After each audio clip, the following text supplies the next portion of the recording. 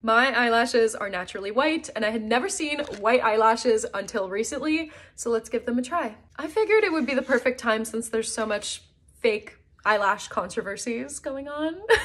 Look at how voluminous these are. My real lashes could never. I always do this with my fingers because I get more feeling from my fingers, and I can't really see what I'm doing, so I'm just kind of going off of what I can.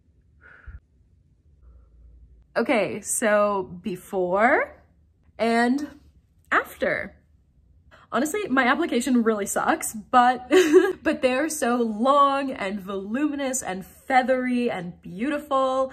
The only thing is that when I close my eyes, you can see the lash band, but I don't know if there's anything that can really be done for that, to be honest. I'm obsessed.